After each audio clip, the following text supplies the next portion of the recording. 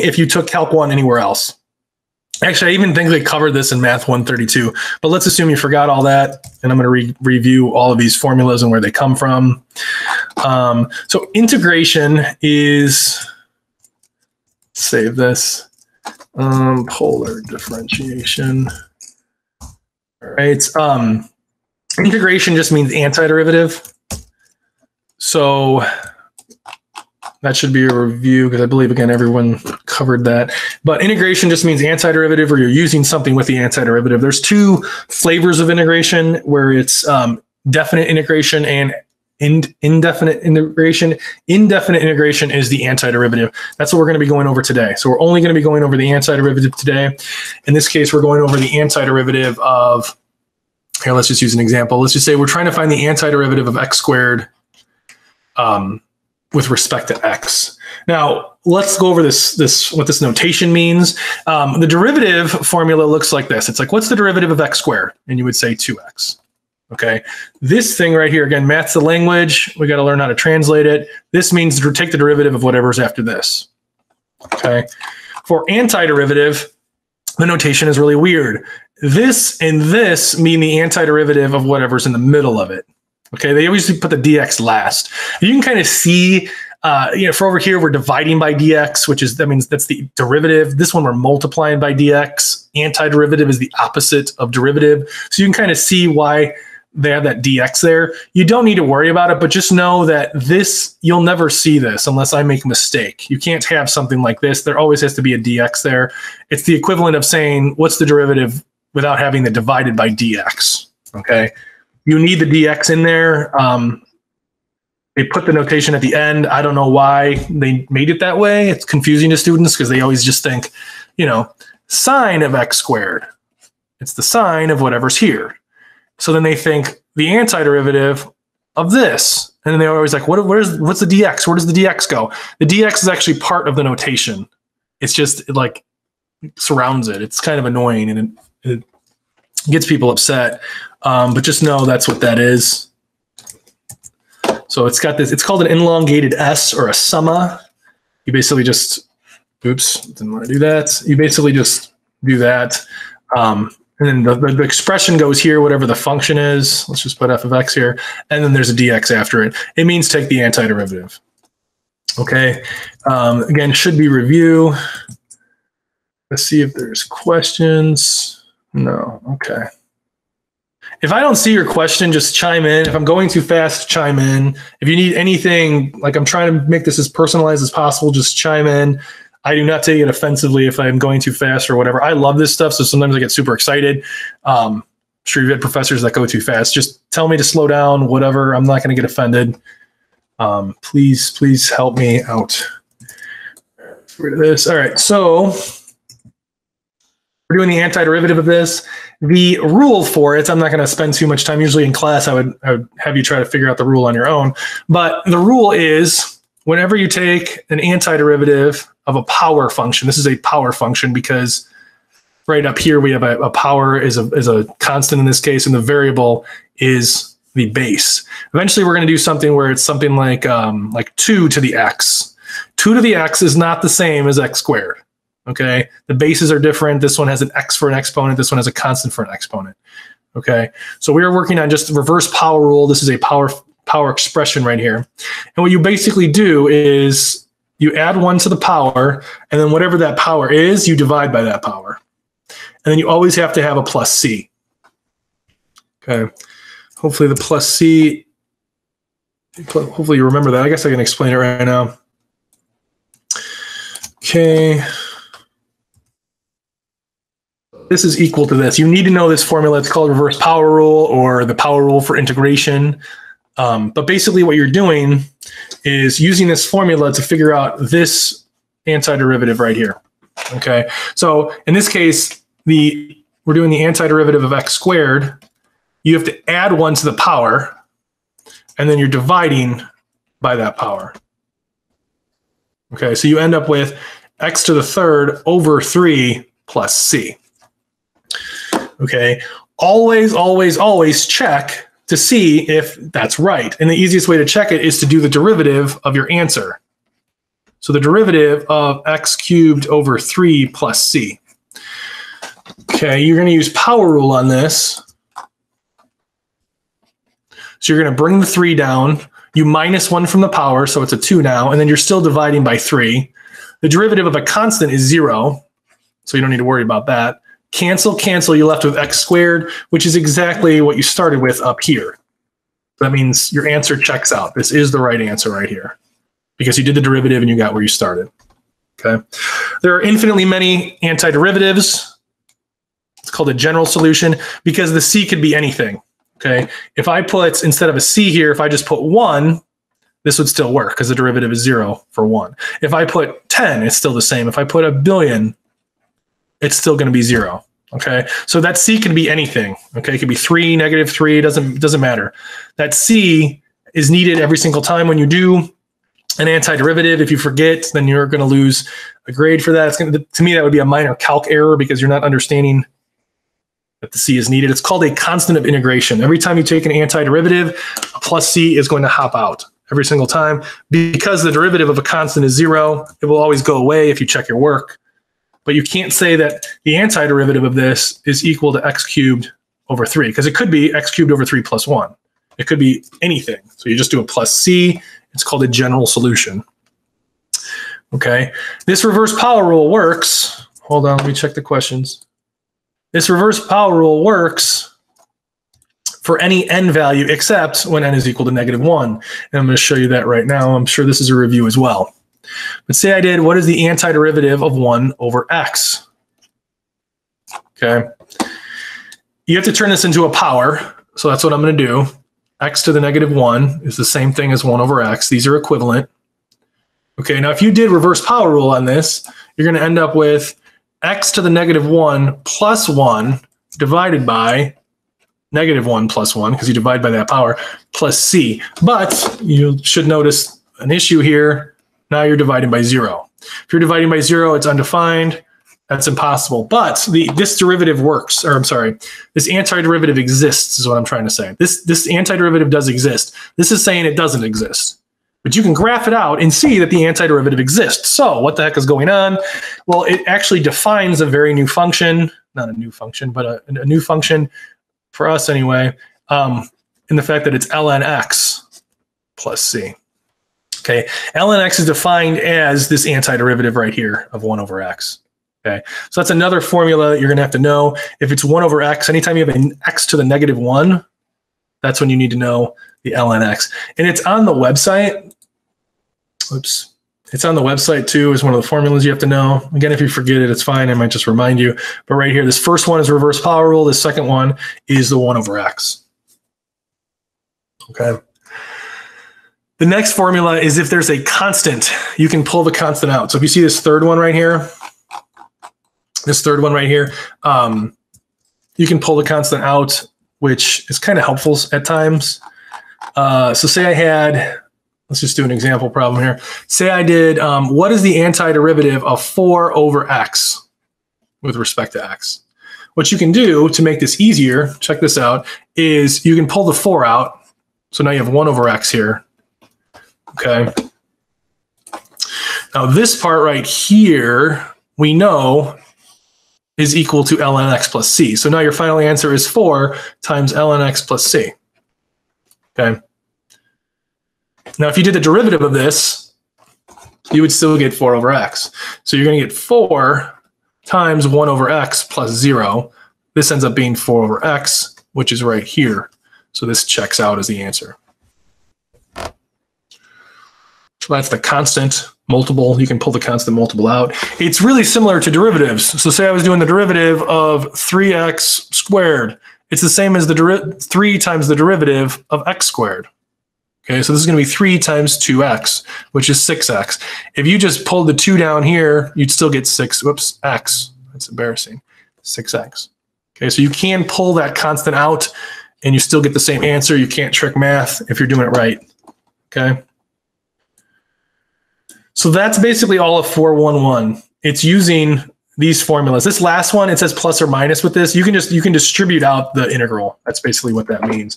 People usually don't do this, but I figured you might see it in the book or something. Might as well show you. So if you did the derivative of, the antiderivative of x squared plus 1 dx, it's equal to the antiderivative of x squared plus the antiderivative of 1. If you notice, I have the dx's there because this has to distribute to each of these. That's so sloppy. I'm sorry. Dx. And you'll get the same answer either way, is equal to x cubed over 3 plus x plus c. Okay. You end up with the same answer. Just simplifies it a little bit more. Usually people don't use it though, but I wrote it in just in case you see it somewhere. All right. Is there any questions on 411?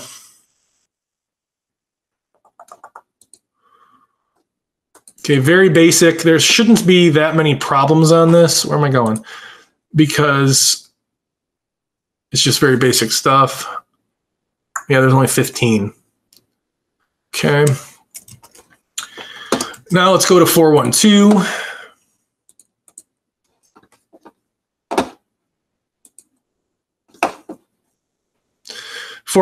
is basically the rest of the formulas. The antiderivative of a to the x, the antiderivative of e to the x, sine and cosine.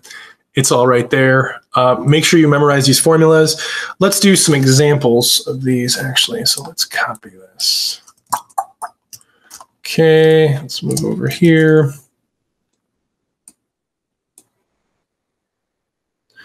So using these formulas. By the way, if you ever want to know where these formulas come from, I have videos for that, but it's beyond the scope of the class, so you don't really need to know where they come from. Just know how to use them. All right, so let's do an example problem. Let's do the antiderivative of 3 to the x. Okay, this one's exponential, so you need to use this formula right here.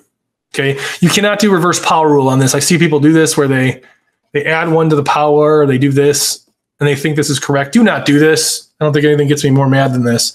It's an exponential function, so you cannot use reverse power rule because power rule only is for power functions. You have to use this thing right here. In this case, a is 3. So basically what you're doing to solve this is just replacing all the a's with 3. So this is going to be equal to 3 to the x over ln 3 plus c, based on this right here. So I just replaced the a's with 3's. It's not too bad. E to the x is interesting because it's the only function, well, it's the only like base function besides 0 that has an antiderivative that's itself. So the antiderivative is e to the x, well, plus a constant. Okay. The derivative of 0 is 0. The derivative of e to the x is e to the x. If you say you forgot this formula here, if you just started solving the problem, you'd get the same answer.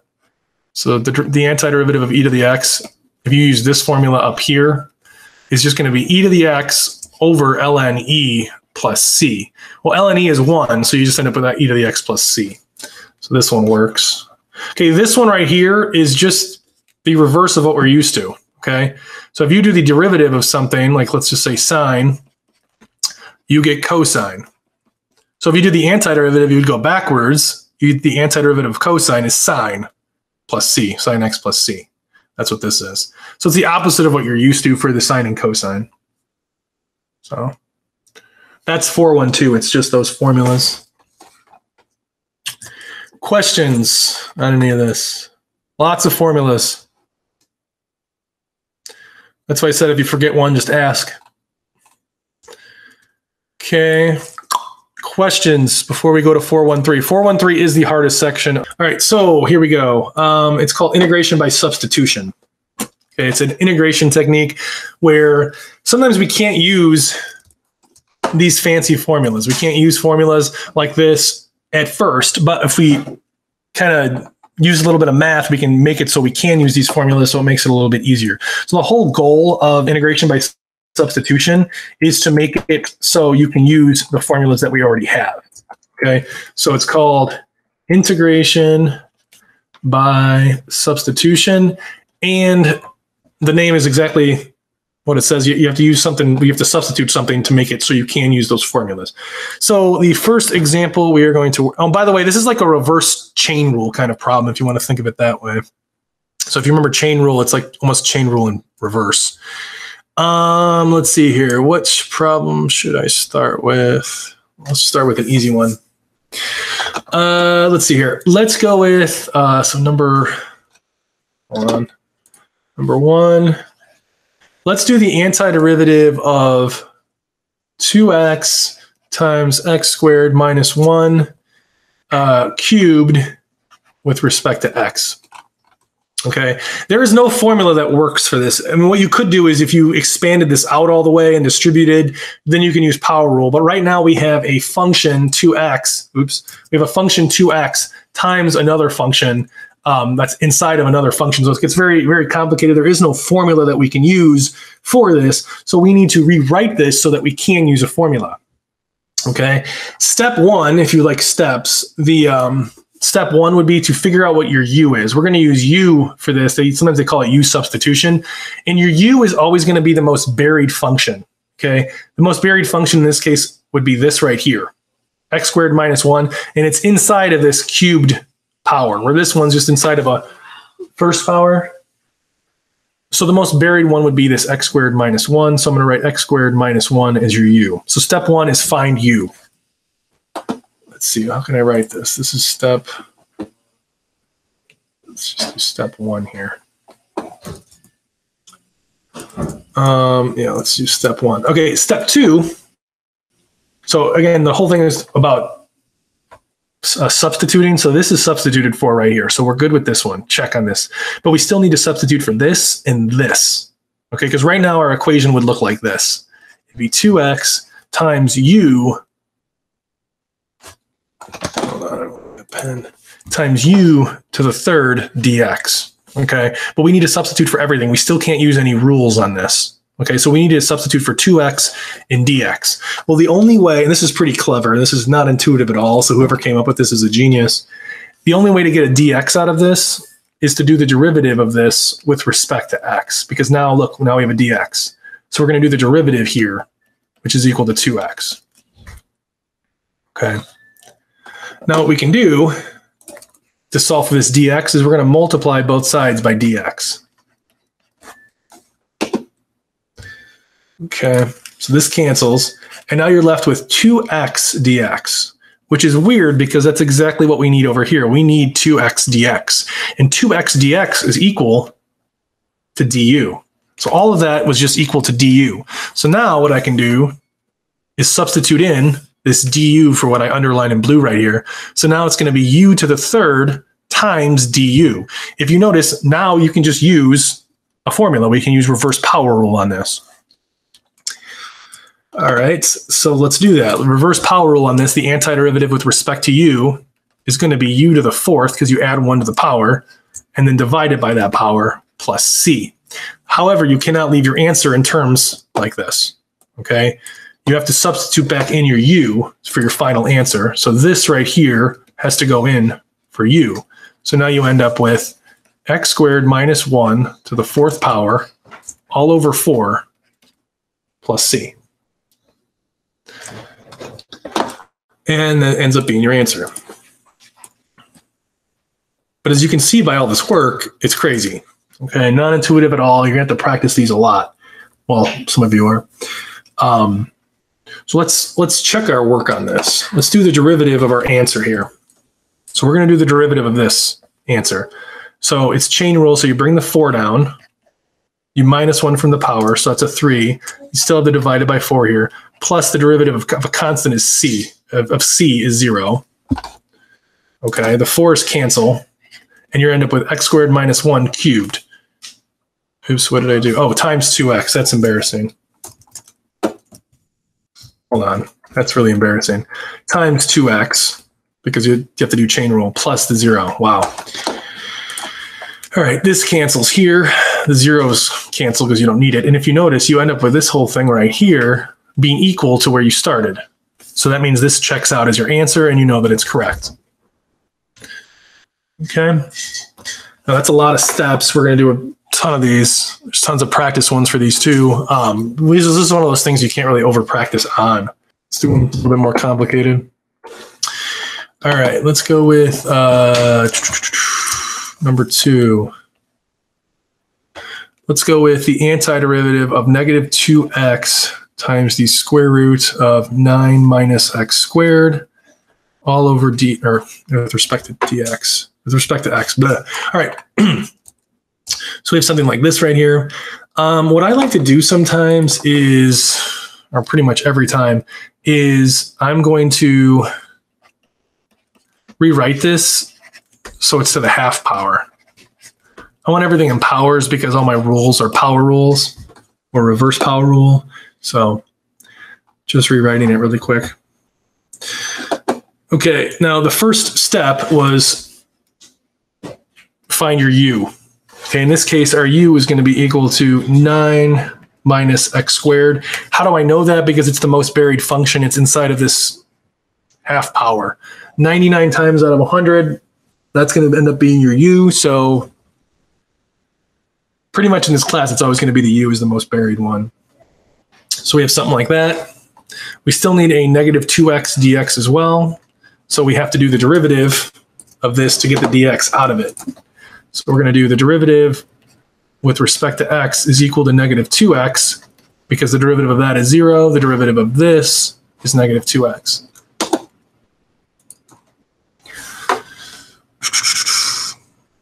Okay.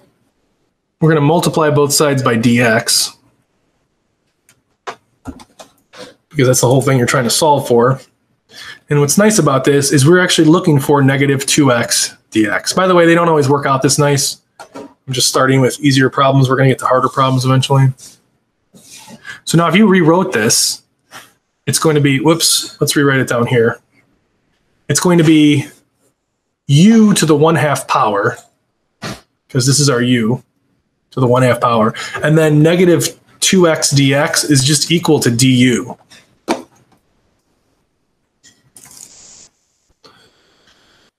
Okay. From here, now we have a rule that, or we can use a rule, a reverse power rule, to solve this, where before this was too complicated to actually use reverse power rule. This one works. So now what you can do is you can add 1 to the power. So now you have 1/2 plus 1 divided by 1/2 plus 1 plus c. Okay, 1/2 plus 1 is just 3/2. And since you're dividing by 3/2, you can multiply by the reciprocal. So you get 2/3 u to the 3/2, but u is equal to 9 minus x squared. So I'm going to put that back in there. 3/2 plus c, and you end up with your final answer. And if you do the derivative of this, you get where you started. All right, let's do another one. All right.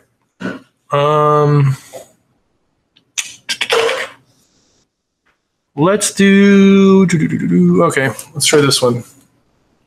We're going to do the antiderivative of x times sine of x squared.